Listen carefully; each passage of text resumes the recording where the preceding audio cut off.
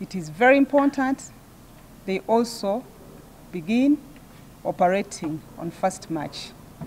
They should be more than ready to receive students because students have been at home for a number of months, meaning that every student is anxious to go back to school.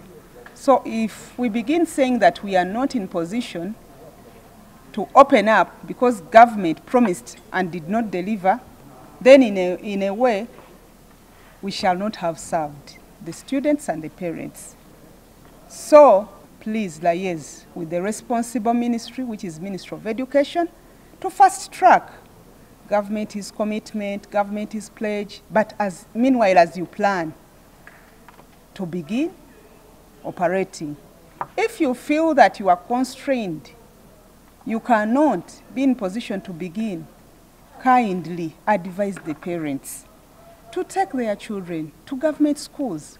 I believe this is the time for parents to begin organizing the children. Now that we have 1 week to report back to school, it calls for parents to take on their responsibilities, but also the school proprietors to organize their schools to be in position to receive the semi-candidates, but also prepare for the finalists to begin their examinations in a conducive environment.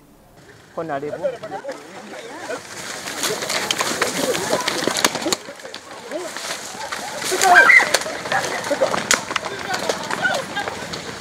For the incidents like that of last week are rare and shouldn't define what Uganda has achieved in the media industry.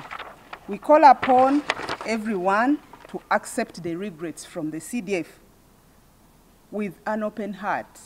Let us not criticize him.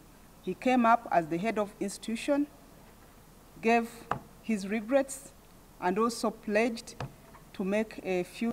For us, what we are looking at are guidelines being developed. We believe that they can help you. And these guidelines, we believe that both parties should be consulted. You sit together in a room, brainstorm, this time not about covering news, but thinking through how best can we work together.